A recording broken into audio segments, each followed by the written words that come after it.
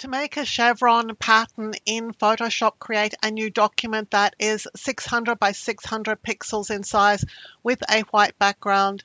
Use the triangle shape tool, set it to shape. Make sure that you set the fill to a color and stroke to no stroke.